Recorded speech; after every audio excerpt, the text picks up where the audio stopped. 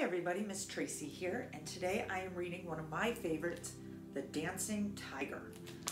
Love the artwork in this book. Here we go.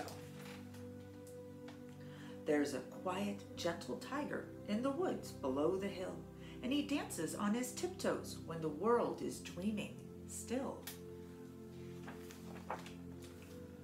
So you only ever hear him in the silence of the night, and you only ever see him when the full moon is shining bright.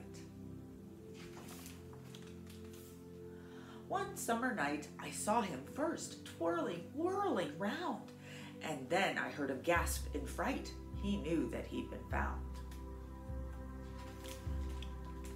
As he turned to me and whispered, "Please don't mention that I'm here," the laughter in his lightning eyes swept away my fear. "If you will keep me secret and never tell a soul, then you may come and dance with me on nights the moon is whole." So once a month from then till now, I've tiptoed to the wood. We've swirled and swayed among the trees as Tiger said we could.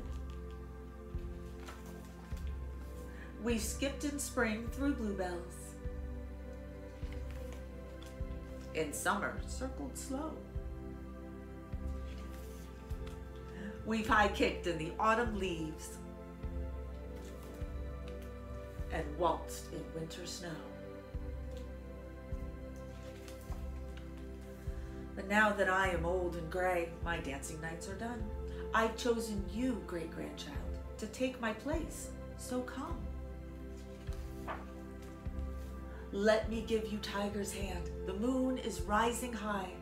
I'll sit and watch you dancing both beneath the star-bright sky.